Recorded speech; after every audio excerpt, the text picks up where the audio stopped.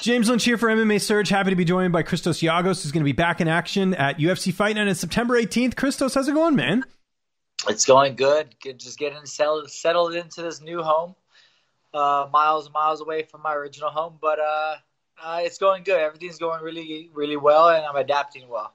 Yeah, and it seemed like, obviously, a good move. You mentioned the house and all that. Of course, for those who don't know, moved from California to Florida. So you just got all settled in now. Everything's good to go. Your furniture's there, everything else? Yeah. Furniture just came on last week. So we're still, I think we pretty much got about one box left. So we're pretty much all in. And I started training at Sanford MMA, which is like 20 minutes away. So I'm just adapting to the new training partners right now. Yeah, a lot to sort of unpack there. First, this fight against Saryukin. When did you find out? Because I know we found out last week. How much notice did you get? I knew for about 3 weeks prior. So I started getting in shape. I wasn't sure about taking it because of the move and adapting and all that. And I got the notice right as I was moving.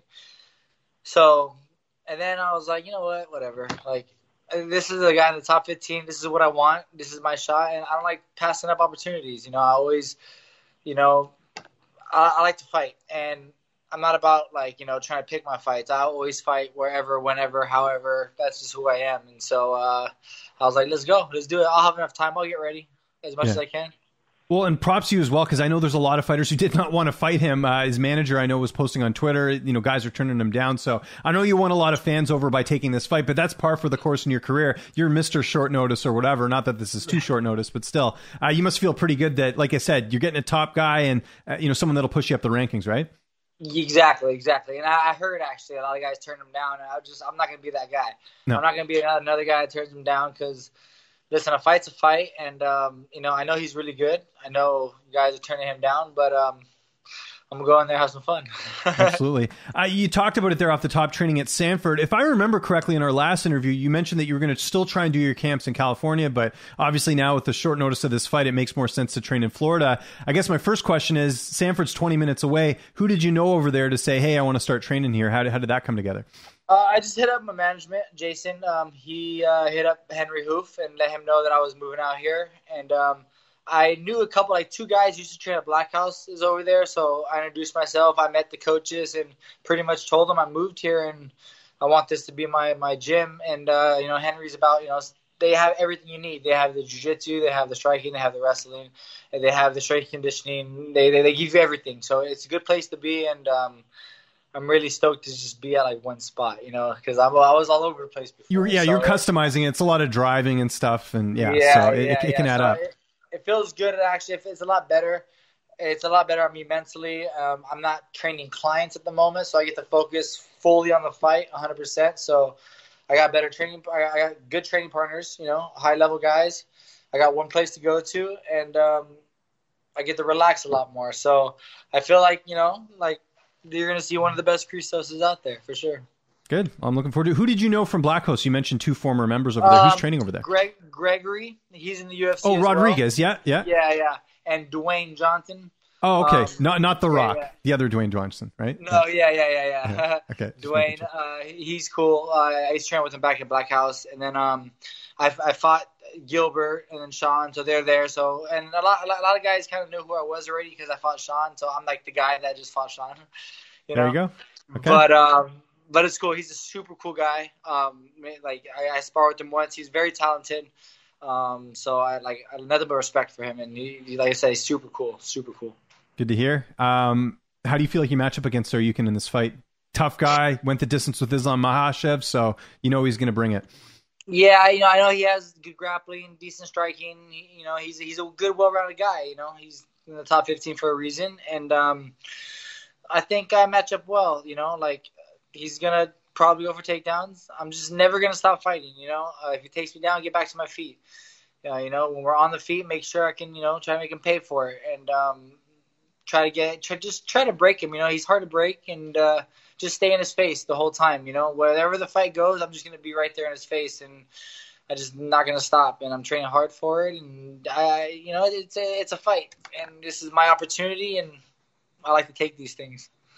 I was looking on Instagram. It looked like you were training with Jared Gordon. Who else are you getting to work with as far as bodies in the gym? Saul Rogers. He made it to the finale. Bellator, used to be in Bellator, yeah. Adam, I forget his last name. He got some sparring rounds. He's fighting this weekend for Bellator. I was getting some rounds with him. This guy Mitch, he's like a collegiate wrestler. He's really good wrestling. Getting some training with him, and then just some. I don't really. It's hard to remember everybody's names. Of course, yeah. First little bit there, you need to wear the name tags, right? It'd be easier. So I'm definitely getting it from some guys, high talent, fighting for Bellator. So it's Bellator UFC. I forgot his name too. Another guy. I'm getting good looks. Let's just put it that way. Yeah, exactly. Yeah, no, you can't not at that camp. My main training partners right now, I'm working a lot with is Saul Rogers and Jared Gordon. Nice. Well, that's good. How's the fight playing out on the 18th? How do you envision the fight playing out? I envision it a scrap. Back and forth, and then him trying to take me down. Me hoping I can defend it. We'll see. And if I defend it, make him pay. If he takes me down, I get up. I just feel like it's just going to be a lot of who can beat who to the punch.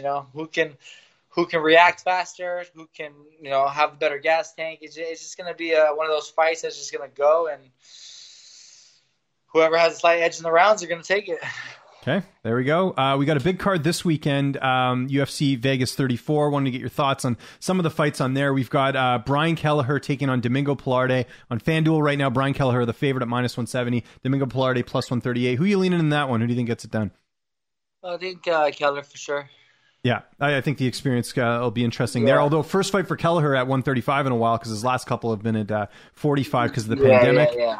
Co-main event, we've got Alexander Actually, it's not the co-main event. It should be, but I don't know why it isn't. It's Alexander Pantoja taking on Brandon Royval. Pantoja -172, Royval plus 140. Who are you liking there? Pantoja, he's fancy. I like him. I like his style. Yeah, it has 2 wins over the current champ as well at flyweight, which is interesting. Okay, main event, Jared Cannoiner, Kelvin Gastelum. Jared Cannoiner -172 favorite, Kelvin Gastelum plus 140. Who are you leaning there? I'm going with Kelvin, man. Kelvin Gastelum, he's an entertainer, and I feel like he's always the odd guy out, and he always comes up with a big win. So, and I feel like he's done one of the best with Israel Adesanya. So I think that Gastelum will take it. So we talked about it off the top there. I know a bit of a short notice fight for you. Are you going to see how this fight goes and maybe just get settled in Florida for a bit, or do you want to get one more in this year? What are you sort of looking at for the rest of the year? I don't know. I like to take things one fight at a time because I like to base them off how the fight goes, how I'm feeling. I am getting married right after October 2nd. Big wedding. So might take some time off. I might be able to sneak one in January, but might just take the rest of the year off. We'll see. That's interesting. So are you guys getting married in Florida or back in California? Back at home. No. I was going to say. We're already married, but we didn't get to do the big one because of COVID. Oh, gotcha. Okay. We postponed the big one. So we kept our original date, and then now we just got to do it. So there's got to be no nerves now because you already signed the paper, so you're good. So now it's like, it's a different experience, I think, for the guy anyways, I would think. I know for the woman it's more about... But she wants to walk down the aisle in front of Of course, who doesn't? Yeah. No, that's great. That's great. Any fighters in your wedding party or any ones that are going to be there? Yeah. All like the guys back at home, like Terrion Flashware, Vince Cachero, Dima, Marcus. Nice. And my coach Jiva, Chad George. I gotta look at the list though, but yeah, that's good. Because if anyone gets out of hand, anyone gets too drunk, you got some fighters to back you up. If anything needs to crack some heads. So there you go. Christos, thanks so much for this, man. Really appreciate it. Anyone you want to thank? Any sponsors? Any social media? I'll give you the last word. Not right now. Everything's all mixed up with the move and everything. So just follow me on CGIAGOS _UFC is like C, my last name _UFC, and just on Instagram because that's pretty much what I use it.